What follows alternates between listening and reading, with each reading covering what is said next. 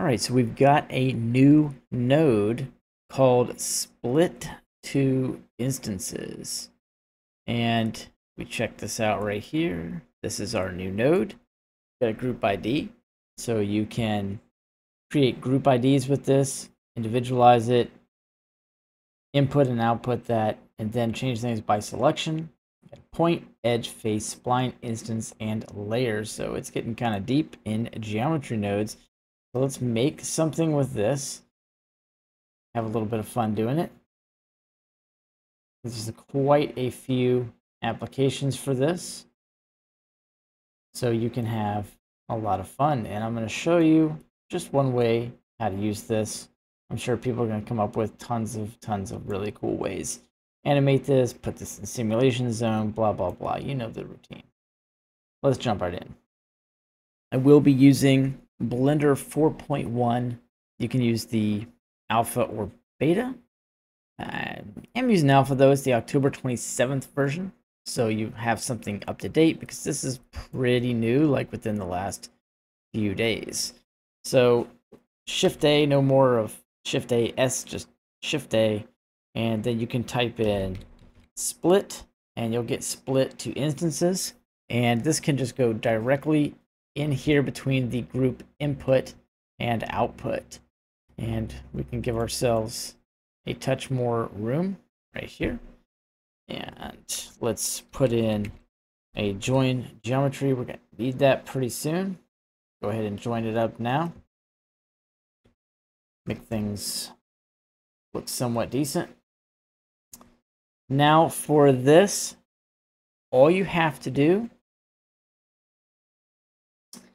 let's cut out that geometry. Not really going to work for us. Let's put in a grid so we can see what we've got, and then we can go back and make that with the cube as well. I'm just going to plug in the grid. Let's bring up the vertex count to something like 50. Doesn't have to be too much. And what I want to do is create a texture off of this. So off of the group ID, let's just put in a math multiply. And this will give us a control value.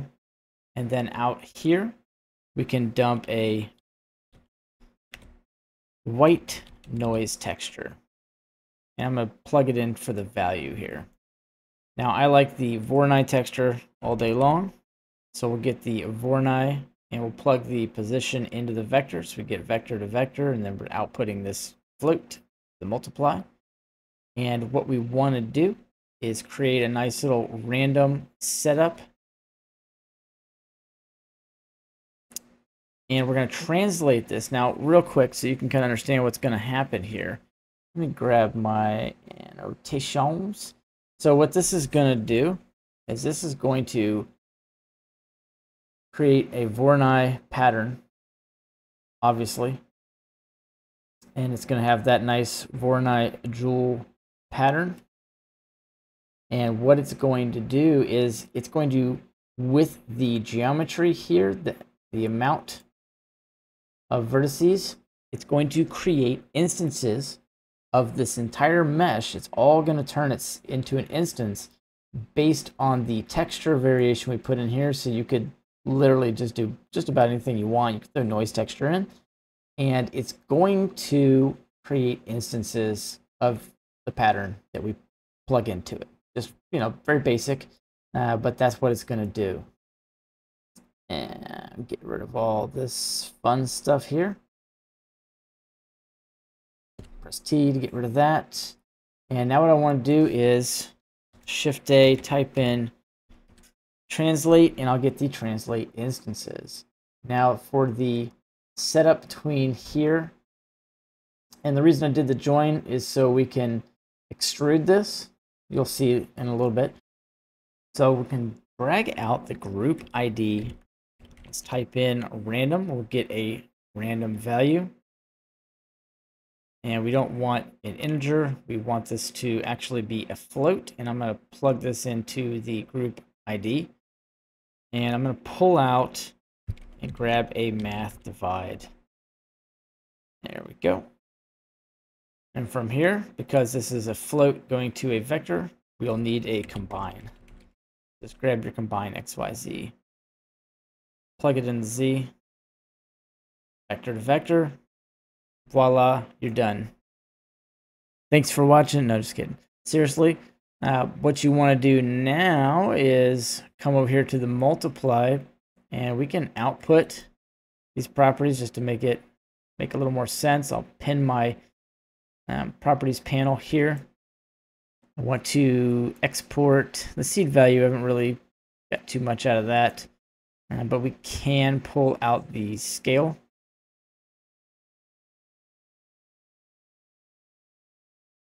And we could pull out the vertice count and just tag that into both.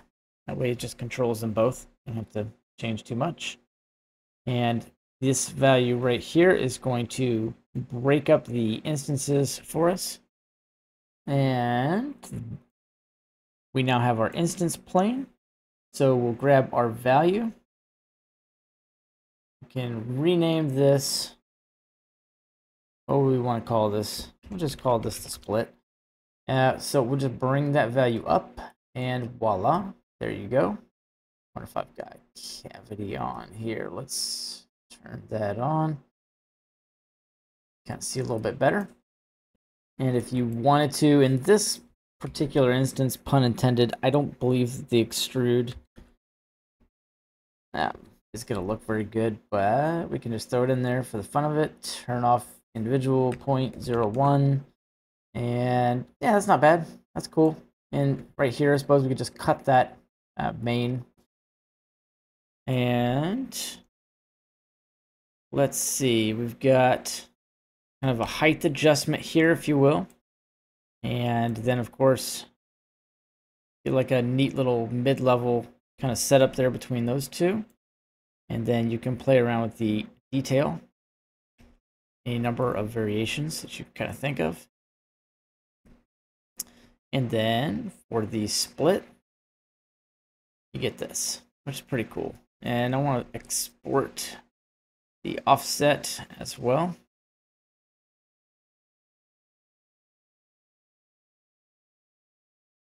And kind of play around with that. And that is actually would give you an interesting kind of a level maker, all kind of different things, puzzles. Like I want to plug shortest path into this and do a bunch of other like really crazy things. Yeah, so that would be like a level adjustment right there. You kind of play around with that. That's pretty neat. I like to have some physics in there too. That'd be nice. So this is going to be amazing. This is going to be a big, big deal. I think that you take one mesh and turn it into an instance. That's going to be pretty wild. So now I want to plug the cube in instead.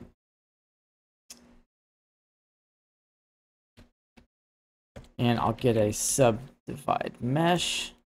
I'm in the wrong search. Give me a little subdivide mesh for here on this side. And just go ahead and turn that level up whatever you want to. Maybe like 7, 8, whatever you can handle with your PC. And now the vertice count won't do anything. Obviously, we're not connected there. And so you can kind of play around with the scale. Doesn't have to be too much. Just kind of tool around with this thing. That's pretty cool. And these are all instances, which is pretty neat. And so you can group that and have quite a bit of fun. Anyways, that's pretty much it. Come back with some more updates. I do want to throw a subdivision surface in here as well. Kind of tool around with that. Nice shade. Set shade smooth. Ooh, that looks pretty cool. So now this could very well be turned into a snow maker, in essence, if you will. And you can then change how this kind of shows up. You could animate this for water droplets. I mean, it's pretty cool. This is nice. It just kind of give you guys a rundown on what you can actually do with this. And when you plug this into the simulation, I think this is going to be one of the most powerful nodes that we have right now to throw in to Blender and just come up with something really nice, really quick. I will actually put this blend file on my Gumroad so you guys can just pick it up. It'll probably look just like this when you open it. I'm going to save it now, and I will see you guys in the next tutorial. Make sure to smash the subscribe, smash the like,